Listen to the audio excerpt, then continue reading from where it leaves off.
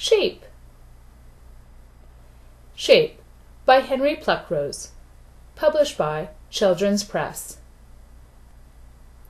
Look at the shape of this page. Run your fingers around the edges of the page.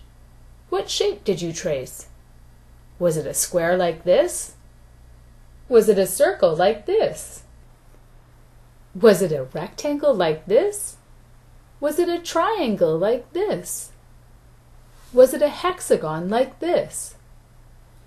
Squares, circles, triangles, rectangles, and hexagons are regular shapes. Each shape is easy to recognize. What shape can you see here? In what ways are these squares similar to each other? In what ways are they different? In what ways are these triangles similar to each other? In what ways are they different? We can find regular shapes almost anywhere. Squares, circles, rectangles, triangles, and even hexagons. We can also find regular shapes in the world of nature. This is a honeycomb made by bees. Each honeycomb cell has 6 sides. Each side is the same length. Each cell is a hexagon. Tessellation is a word used to describe shapes that fit together without leaving gaps.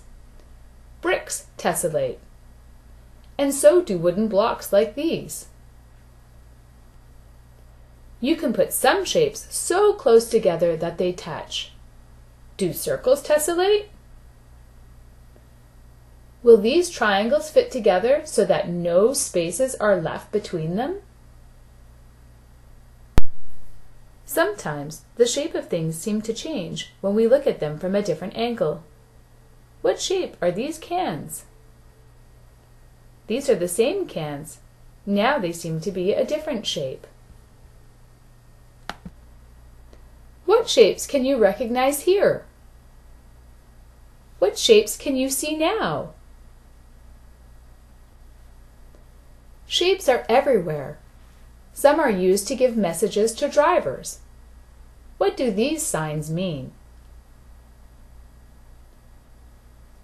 What shapes can you find in each of them? Why are some road signs set in a circle? Why are others in a triangle?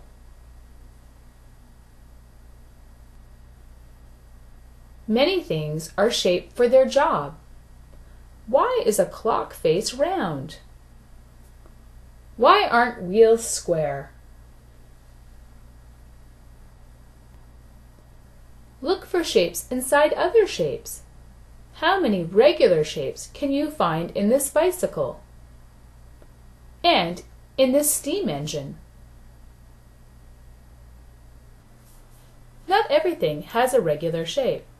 Clouds have ever-changing shapes, and so do trees as they sway in the wind. You have a shape too, but it is not made up of squares and circles.